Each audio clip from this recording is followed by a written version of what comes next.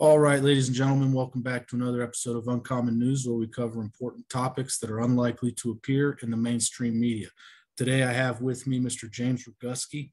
Mr. Roguski has blown the whistle on the World Health Organization and international health regulations that are attempting to usurp the individual sovereignty of the peoples all over the world. The World Health Organization just released some proposed amendments to the IHR, the International Health Regulations. And Mr. Roguski, would you please tell the audience about those proposals? Well, the only thing I would correct is a change that I've made to the language personally. The International Health Regulations are improperly or inaccurately named. They really are the International Surveillance Regulations. If you read them, you'll probably agree with me that that's really what they are all about. Back in May of 2022, the World Health Assembly met in their 75th meeting, and they adopted a situation where they created a working group for amending the International Health Regulations. Back in May, they said the first meeting would happen before November 15th, and it happened on November 14th and 15th, slightly less than a month ago. And they published finally their report of the meeting. And just this morning, they published all of the compiled submissions from 16 different nations, 4 of which submitted on groups, on behalf of groups of nations, like the EU and the African nations and the South American nations and the Russian Federation. All of these nations submitted proposed amendments to the International Health Regulations. And it is absolutely ungodly, okay? And so I'm here to just shed light on documents that they have made public. They do so very quietly, okay? For the last 2.5 months, every day, 2, 3, 4 times a day, I've been going to their website, wondering, have they uploaded the documents that, I know exist. Back in October, I submitted Freedom of Information Act requests, 4 of them, and yesterday, I got yet another notice. They're like, "Oh, can you give us some more time?" Okay. I've convinced or encouraged people in Canada, 2 people in the United Kingdom, Finland, South Africa, Australia, New Zealand. People in all of those nations have submitted Freedom of Information requests in their nations. The most interesting one was in the UK, 2 separate people, they got the same response. The United Kingdom Health Department told their people, yeah, we have those documents, but we're not going to give them to you.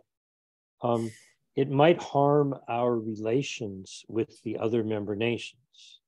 So needless to say, I've been chomping at the bit trying to get a hold of this information. It's on my Substack, jamesroguski.substack.com. It's an article that I have not yet published, okay? We're talking because you and I have communicated in the past, and I'm still going through this 46-page document, doing my best to analyze it. And all anybody needs to do is look at the Article 3, and I don't know if we've set up screen share here. If you allow me to screen share, I can do that, but I'll just tell people what it says. I'm very familiar with the existing international health regulations. And when they were crafted, it says in Article 3 that they have to be implemented with, the utmost respect for the dignity of the human being, for your freedoms and your human rights. Right, and that's in the existing IHR, the IHR as it stands right now, correct? Exactly. And And so, and one of the proposals, you sent me the email on this, one of the proposals that they made is to actually strike that out. So they want to strike out the part that says that any implementation of this IHR must be done with full respect for the dignity, human rights, and fundamental freedom of persons, right? right. So that, and they And want to change that with, if you don't mind, let me read this for the please do. audience. Please do. They want to cross that out. They want to get rid of the implementation of the IHR with respect for dignity, human rights, and fundamental freedom of persons, and replace it with this: based on the principles of equity, inclusivity, coherence, and in accordance with their common but differentiated responsibility of state parties taken into consideration their social and economic development. So, in a nutshell, I think that probably took you a glance, yeah, and you're like, oh hell no. exactly. Okay. Yeah, And so it's a gift from God, quite frankly, that they could be so obviously, blatantly just evil and satanic, and just go egregious. egregious human rights, freedoms, dignity, and respect. Nah, we don't need none of that. Okay. Now, Usurpation. That's what comes to mind here. there's a word that they love to use. They used it multiple times in the document, and that word is equity. Okay. And I'm just going to sit in a moment of silence, right? Equity, right? It sounds really close to equality, but it's not, right? If you've ever bought a home and you paid down some of the mortgage, you go, hey, the value of my home increased because people, want to buy homes. And so what I owe on the house is less than what the value of the house is. Maybe you fixed up the house, you've got some sweat equity, you've got some just monetary equity. It means money. Okay. Right. They're giving up dignity, respect, human rights, and freedom for money. Now, I can't make it any more clear or obvious that is what they're doing. Right. And who determines what is equity? Who determines that?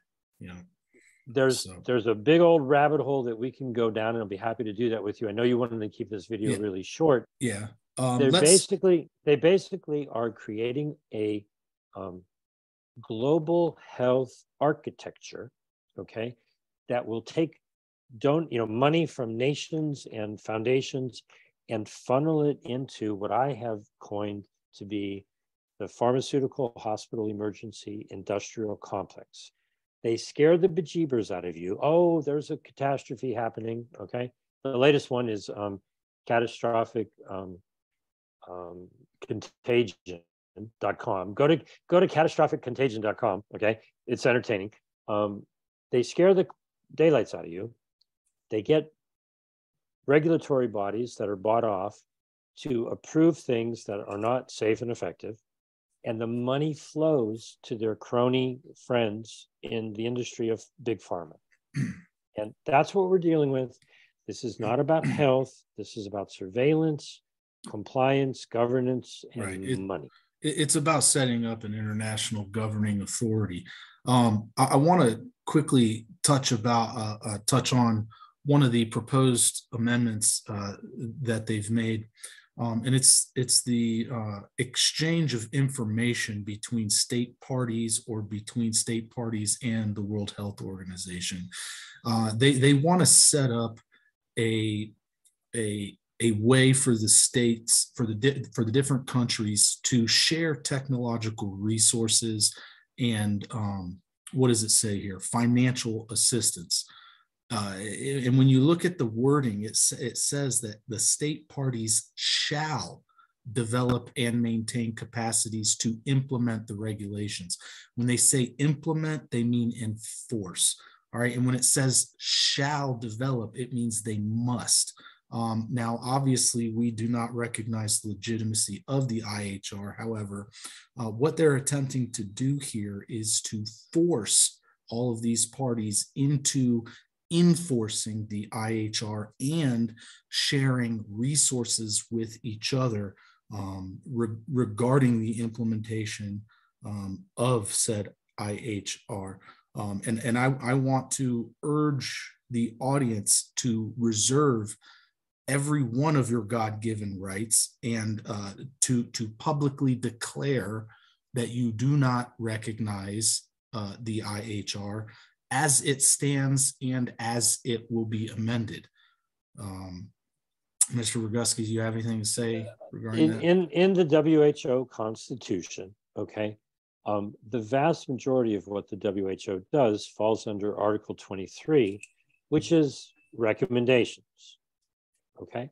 Well, hey, I might recommend that you do a certain something in your life, and you can choose to listen to my advice or not. Okay. Right. Right. They agreed back in July that they want to craft legislation that is legally binding. Right. Okay. And so what we're dealing with here, everyone, is an attempt to take an advisory organization and turn it into an authoritarian organization.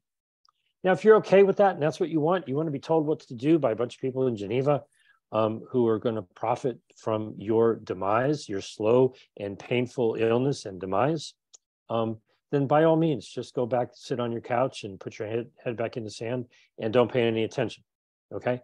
If you want to fight this and push back against what is, as clear can be, give me a phone call. My number is 310-619-3055. All of this information is on jamesroguski.substack.com. The hard part of that is spelling my name, JamesRoguski.substack.com, 310-619-3055. We're in the fight of our life, but they've made a mistake, okay? They have made it so obvious, it's almost like they're begging us to share this, to wake people up, to realize that this is obviously ridiculous. It's obviously egregious, evil, authoritarian. When you just take a line and you slash out respect and dignity and freedom and human rights, okay? Could you possibly have given me a better way to explain to people what these WHO organizations are doing? Thank you, God, for making it as easy can be. Now, if you look at that and you think I'm a conspiracy theorist or whatever, that's not what I do. All I ever do is get their documents and show them to you. You can ignore them, and I pronounce that word differently than most people. It's not ignorance, it's ignorance, okay? Doesn't mean you're stupid. It means that when you're shown information, you make a conscious choice to ignore it, okay? Exactly. Well, you do that at your own peril. You are being notified that they are doing what they are doing, and if you look at the information, all you really have to do is go to Article 3, first line and a half, and they go, nope, no more respect, no more dignity, no more human rights, no more freedom. Yep. They cross it, and you just go, if you're okay with that, well then, and God bless you. God bless you. Exactly, and you should not be. And speaking of notification, I'm going to place some people on notice here in this video. Please do. To any agent, officer, employee, or contractor of the federal government or any state, you are hereby on notice. We, the people of the United States, do not recognize the authority of the international health regulations. Any attempt to enforce these regulations will be considered an act of war against the sovereignty of the people to be secure in their persons. Therefore, any agent, officer, employee, or contractor attempting to violate our rights at the directive of the international health regulations will be subject to immediate retaliation up to and including the use of deadly force. Signed, We the People. If you agree with that, say aye in the comment section below, and we'll leave it at that. Mr. Roguski, do you have anything else left to say? I'll say aye. Aye. All right, ladies and gentlemen, thanks for watching. Thanks for listening. And as always, don't forget, help out your neighbors.